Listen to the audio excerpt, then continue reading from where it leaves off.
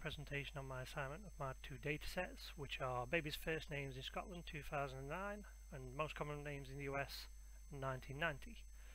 We'll concentrate on babies' names from Scotland first. If I go to my code, which is already highlighted up, pretty straightforward this one was.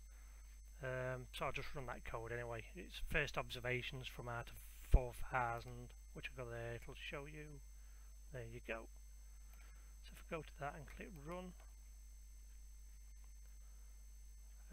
check for any errors, no errors, go to results. Obviously your product contents will be first, which is your first bit of code, showing your observations and variables. From there I got the first 20 names of boys and girls.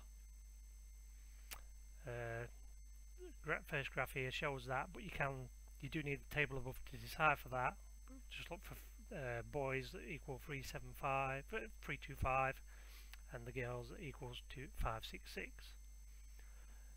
From there it's pretty straightforward again. All I did was take the boys, put it into a graph, and it's listed them in alphabetical order. But with ODS enabled, it tells you how many there was on that, so you can check back to the table. But on the scatter graph, it puts them in ranking order for you. Same again with ODS enabled, you get the rank number, how many there is, and the name. So it's 1 to 20. And pretty much same with the girls, really, exactly the same. Rank 1 to 20, alphabetical ordered.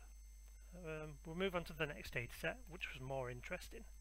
As you can see, they are ranked in any order because it's done by alphabetical name, alphabetical order only. So there's 4,275 observations. From that I want to find the first ranks 1 to 20.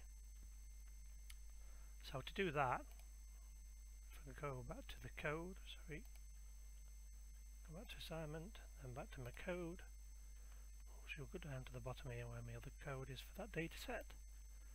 And it's this here we want to run. So if I run that first, just check on the observations, logs, on logs, no errors, results. Right, go back to the code quickly.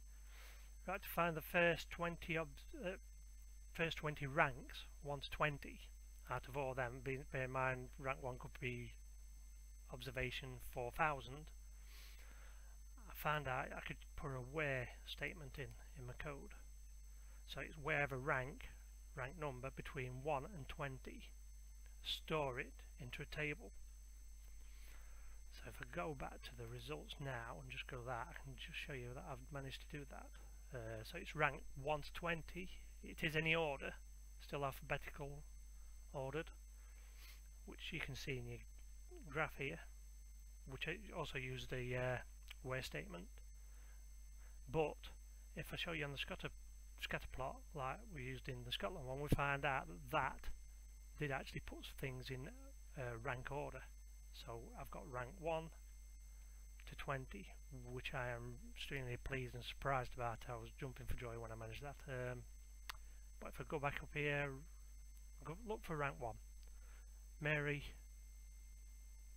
Rank 1 is Mary, and as you can see it goes with the trend anyway. To improve on that, you could pick up each name with a where statement probably, and find names from both data sets and see whereabouts they both appear on a ranking system.